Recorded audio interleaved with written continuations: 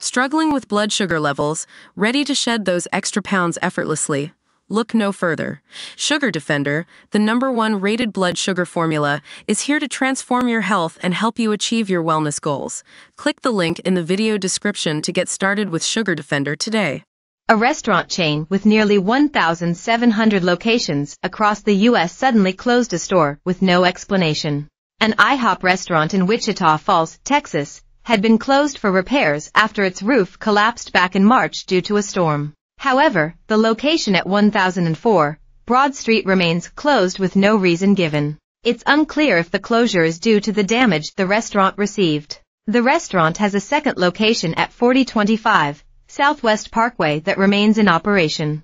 Earlier this year, another IHOP located on the Louisiana Boardwalk shut down, leaving its employees without jobs. Workers only found out about the closure when they showed up to the restaurant only to be told they needed to find new jobs. The location had reportedly been 4 months behind on their rent, said General Manager of the Louisiana Boardwalk, Ashley Warner. Walker added that many customers also complained about the service they received at the restaurant. "When I stay here, I like to get breakfast first thing in the morning. So the front door says it opens at 6 a.m. Google says 7 a.m. but the last 4 times I went there they were not open and didn't know when they were going to because it all depends on when the cook wants go get out of bed and actually show up to work," Rita Yelp posted in December 2023. This is one location that should be closed down.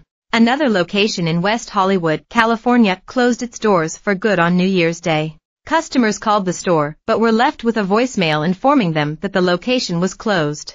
"Dear valued customer, apologies for any inconvenience," said the voicemail. "Our West Hollywood IHOP is closed. The reason behind the closure hasn't been revealed at this time, but an employee told the WeHo Times it was due to business issues." Bosses at major dining chains have announced a series of restaurant closures. Our channel has compiled a list of the chains affected. There are 1,699 IHOP restaurants in the U.S., according to ScrapeHero. California has the largest number of IHOP locations with roughly 225 restaurants, about 13% of all IHOP restaurants in the U.S. Our channel has reached out to IHOP for comment.